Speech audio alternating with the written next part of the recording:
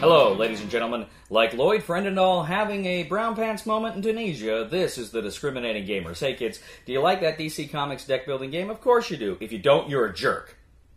I still love you. Anyway, ladies and gentlemen, today we're going to go ahead and take a look at the latest iteration of the DC Comics deck building game, Teen Titans Go! From Cryptozoic Entertainment.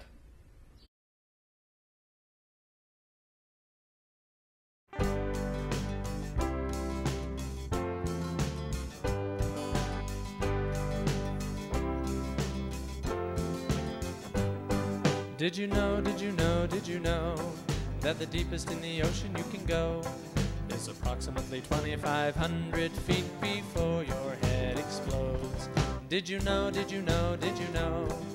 that even if you swim a couple feet, there are sharks and piranhas and electric eels that would love for you to eat? Come now children, come and play and listen to the words I say.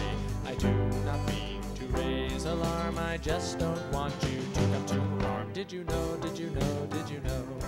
that some people think that Hitler isn't dead, and he's probably in Teen Titans Go! From Cryptozoic Entertainment is, of course, the latest iteration of the DC Comics deck building game. Now, it's set, of course, in the kind of cartoon universe of the Teen Titans, and you've got the same kind of artwork that comes from the series there, and but essentially it plays more or less very similar to the Cerberus engine games we've seen so far. Not just the DC Comics deck building game, but of course the NHL hockey and the Lord of the Rings games, etc., etc. This has been a very successful kind of mechanical deck building system for Cryptozoic, and of course there's been several iterations of the DC Comics deck building game.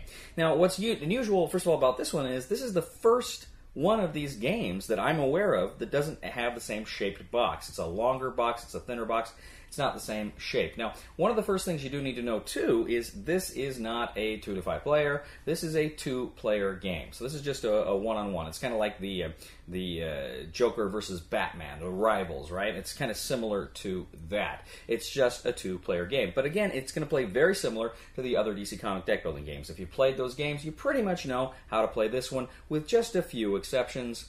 Here's what I'm talking about. Now, when you start a game of Teen Titans Go, you essentially choose your oversized hero card. You get, I think, 5 or 6 different oversized heroes to choose from, and of course, as you're playing it, you get the specific abilities that come with that oversized hero that will help you throughout the game. But instead of just putting all the other heroes you don't use back in the box, you actually put them out face down on their other side, because on the other side, they are sidekicks. And it says how you can recruit them and then what their special ability is as well, which usually is not as good as their regular ability, but it's still pretty good. Well, what you can do is during the course of the game, if you play certain card combinations, you can actually claim one of those sidekicks from kind of the sidekick row, whatever we're going to call it there. You can claim one of those sidekicks. But here's the thing. Even as you're playing, you can also essentially steal a sidekick from another player if you play their recruit requirements. So you can trade these sidekicks back and forth, and also throughout the game, some of the cards that'll come up, maybe some of the weakness cards or other things, will cause you to lose sidekicks. Some attacks will force you to lose sidekicks. So there's a lot of things going on with these sidekicks, but they're great because, again, they give you some advantages, but you can steal them. They're going in all sorts of places. So it's a lot of interaction on that level here as well. Now, the second big kind of new mechanic here are the event cards. So as you are at the beginning of your turn, when you go to reset the lineup, if you pull out an event card, you place that event card next to your nemesis, your big bad guy, and you leave that space empty. You will have fewer cards to recruit from that turn. But when you see the event next to the baddie, it's going to trigger some, of course, generally negative event. You know, it may say, you know, if you recruit a hero of like cost 5 or more, your opponent gets to draw a card, you know, or if something happens, maybe you lose a psychic, you know, just all sorts of fun and interesting and things that kind of throw a monkey wrench in what you're trying to do when these events come out.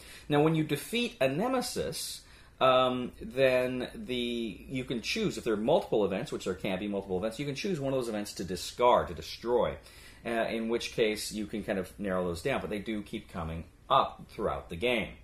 Now, also about the nemesis, your first nemesis that you face, he is going to be at cost 8, but all subsequent nemesis will be cost 10. All of them are cost 10, but of course they have their own little kind of unique attacks and funky things that are going to happen throughout the game as well.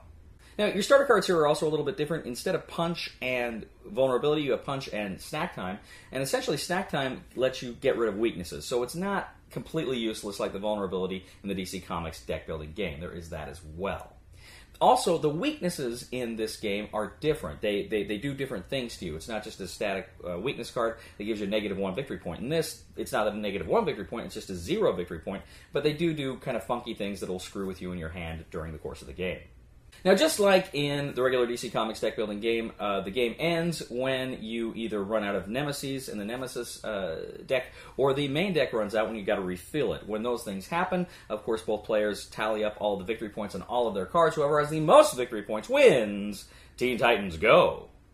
So, a couple of thoughts on Teen Titans Go. First of all, I'm generally not a fan of this kind of artwork, and I'm not familiar with Teen Titans Go, the TV series. I haven't watched it, and I know it's kind of geared more toward kids, which is fine. It's just not my cup of tea, the artwork on here. I didn't hate it, and it's like, oh, I'll never play that game because I don't like the art. You know, I don't care. I know a lot of people say, you know, if something screen caps or an art they don't like, they have a fit, and that's it. And to me, the game's the thing. If the game's good, I can deal with art that I'm not a huge fan of, and, you know, so that's not it. But just, you know, generally speaking, I'm not a fan of this kind of art style. But I was interested because I do like to play the various iterations of DC Comics deck building games and the larger Cerberus engine games. Most of them, I'd say the vast majority of them, I have really enjoyed. One or two I was kind of about, but generally they're very fun. I mean, the hockey game, the NHL hockey game, I remember, I know nothing about hockey. I don't care for hockey at all, but I loved that game. I thought it was a really fun game. So I'm always interested in playing these games and seeing how they go. Now, what's interesting here about Teen Titans Go is, first of all, the event cards are fun. They throw, like I say, they add some variety and spice to the game, which I really like. And I also really like the sidekicks. I think the sidekicks are a lot of fun because it's kind of it's another level of competition. You're trying to collect the best team. You want the best team, just because it's going to give you more points, more power. But the other guy, he's maybe trying to steal yours, and it's just a lot of fun. It's, again, just another way to make cool and fun and interesting card combinations, especially the more you get, and then that other kind of level of competition where you kind of have a tug-of-war over those team members as well. Like that a lot. That was a lot of fun. The things with the weaknesses, where they're different, was fun, and the snack times is good. Generally speaking, what makes a deck builder work, what makes deck building fun, is combinations. Can I make really fun and sometimes unexpected combinations? Can I do fun things with my card? And that is generally the case here. You can make some really fun and really interesting combinations, and that's really what it's all about. So I really like that. The card costs are, I don't know how to phrase this exactly. I almost feel like the game, how it plays, it is geared toward a little bit younger players. Not like really little, but it just feels a hair less complicated than the regular DC Comics deck building game, and I can't really explain it. Certainly, you do get some of these combinations, which, you know, a real little kid's not going to be able to get, but maybe a slightly younger kid than some of the ones in the other game. So that was interesting. It didn't take away anything for me. It's just something I noted. It seemed like this game, I guess what I'm saying is this game would be more accessible to some younger children than the other game would be. For the artwork, but also too, I think mechanically it will. And I think the age rating on this is like 12 and up, or the other one's like 14 and up. But even I think, you know, maybe 9, 10 could probably pick this one up without too many problems. It's not a terribly difficult game. I mean, the original one isn't either, and this one, you know, less so. So I think this game is more accessible to younger players, which is cool, and maybe even just general people, general public who maybe don't play hobby gaming as much or are new to deck building. They might pick this one up as well. So, long story short, I really enjoyed it. I thought this was another fun addition to the game of DC Comics deck building game. Really enjoyed it. Had a lot of fun. Good, solid deck building mechanics. And easy to learn, easy to play. So the recommendation for the Discriminating Gamer for Teen Titans Go is buy it.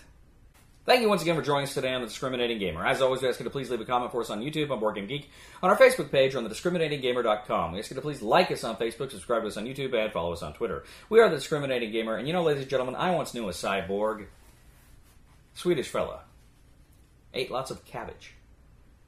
Did you know, thieves and killers, they are all about waiting for you to drop your guard so they can take you out. Come now, now children, bring a friend. Their safety on you does depend. Out to bring their danger to a halt, 'cause if they die, it's probably your fault. Did you know? Zack attack!